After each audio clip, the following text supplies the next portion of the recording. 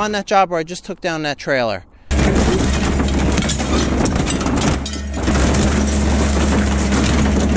And I just finished doing that. So I just brought my dozer here.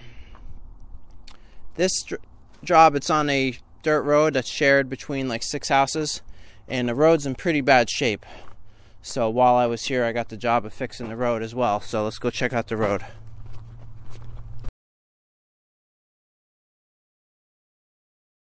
Alright, so let's walk down the road and I'll talk about what I'm going to do in each spot. So here it's not really potholed, but the water runs down the center of this, and in the wintertime it turns to ice.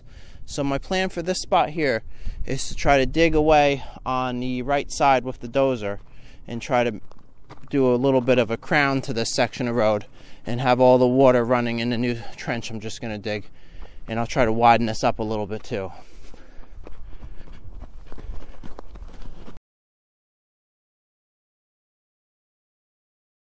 There's a few sections that are potholes, and they're all pretty deep. Like, for example, here, you know, that's driving my truck in and out of here has been pretty annoying. I've had to go like extremely slow in these pothole sections.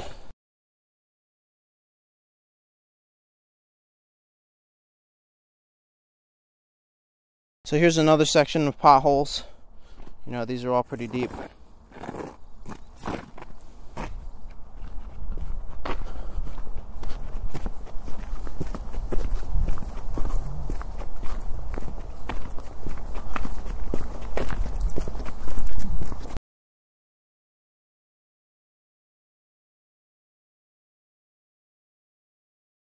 Some sections of it are pretty good where there's not potholes, but for example here, you can still tell where the water runs. You know, it's running right about in this line here, and then it's higher, and then there's this ditch here, but the water's never running in that ditch. So I'm going to take the dozer and do more of a crown to this to fix that. But it's also, you know, this is like solid bedrock here. You know, you can't really do much to that.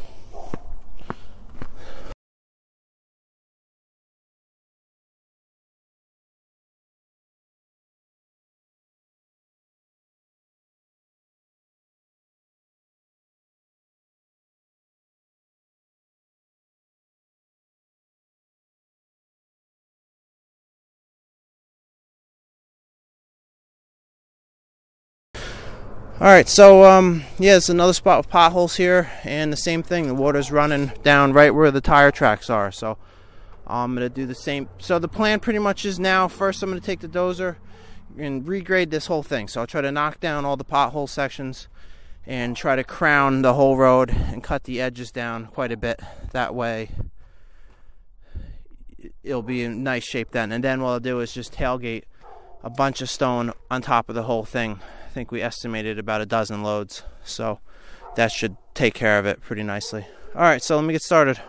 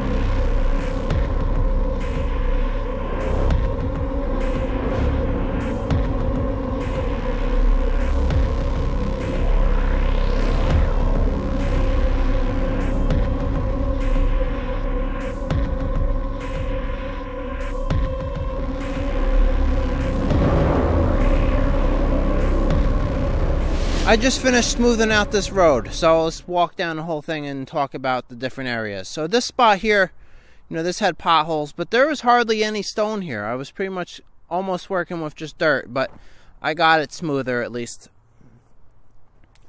So now coming up to this hill, I probably spent the most time here. This was a little too narrow, and the water used to run down pretty much in one of the tire tracks and create ice. And the guy on that driveway said they even had an accident this winter. A car was sliding down this and crashed into him. So now there's more visibility because I cut quite a bit of that hill out of there. And hopefully there should be less ice because the water should be more to the side. Now more could obviously be done here. Like I have this deeper here, and I could have kept digging it and stuck a culvert pipe in, and then went underneath this driveway with a culvert pipe, and now over there. But you know, that certainly wasn't in the budget, but you know, that's something that could be done in the future. But this will be a lot better the way it is now, because this whole thing is pitching to the right. So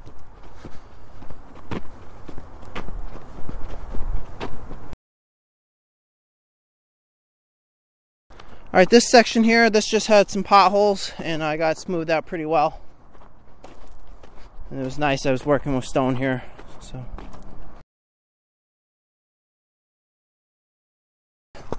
this spot here, this was another spot that had potholes, so I got this a lot smoother too, and there was plenty of stone to work with. So, and I dug down on the edges so the water, and tried to put a crown on the whole thing, you know, where it's the driveway is higher in the center, so the water should run to the sides.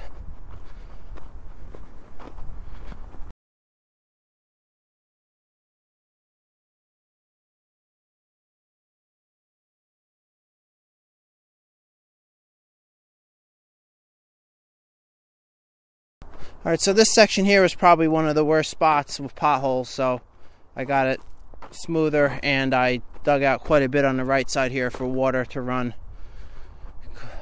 So that way the water shouldn't be running down the vehicle lane anymore. So the next step on this is to resurface this whole thing with stone.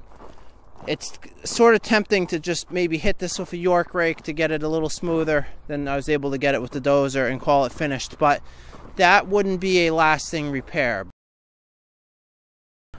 Even though this is all gravel, all the gravel here is so small that it will never, that will always get potholes in it, and it's full of dust. So this really needs to be surfaced with some better stone. I'm going to bring in, I think, a number 3 stone here, which is about 1 inch to probably 1.5 inch size pieces, you know, consistently with no dust.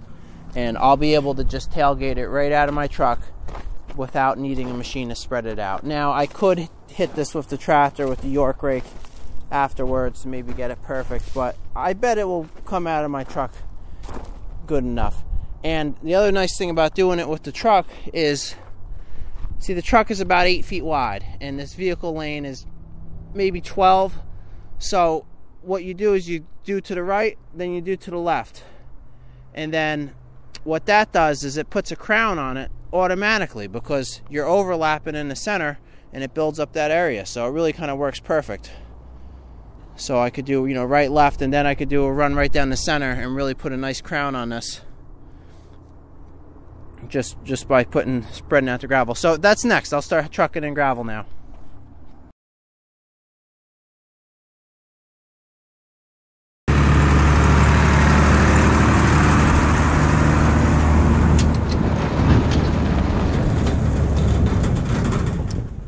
I usually try to film most of the repairs and stuff I do.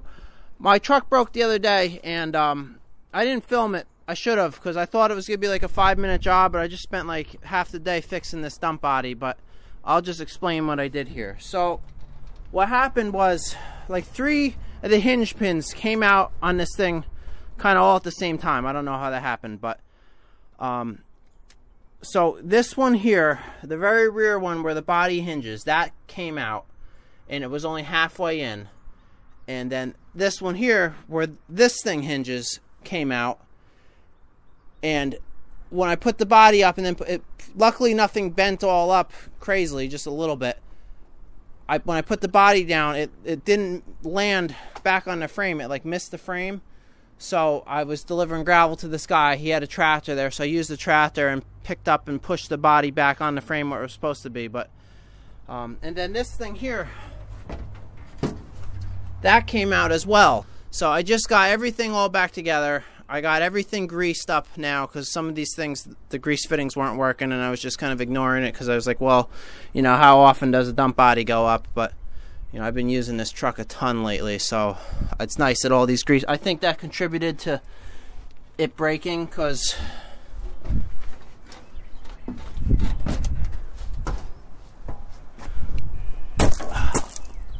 alright, so this is the pin that holds this thing in, and that's sheared off. So I drilled it out. I got a bigger bolt in there. It was pretty tricky getting all that stuff lined up. This thing here, these bent apart from each other, and this thing like wasn't long enough, so I had to take that shaft out, put it on a drill press, re-drill these holes because they were sheared off and I couldn't knock out the pins. And then I had to use a chain binder to pull the body back together to get that thing on. But it's all fixed now, so I gotta get to work. So another thing I got to do to my tailgate, I was planning on making a video of that. It's every time I open it from the top, meaning when I take out these pins and hinge it from the bottom, half the time it's been falling off, and it's pretty annoying to get it back on. Like, you either need a machine or at least like 3 or 4 people. So this side here is pretty messed up.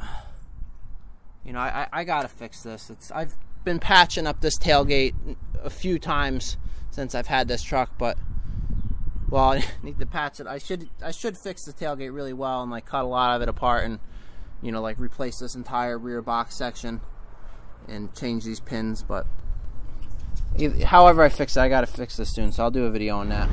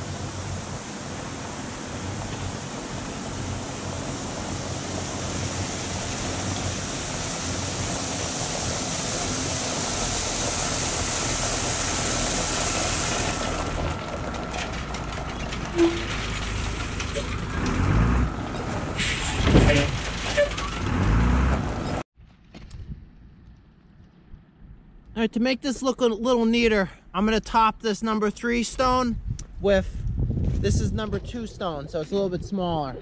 So you can see here, I already did the left side.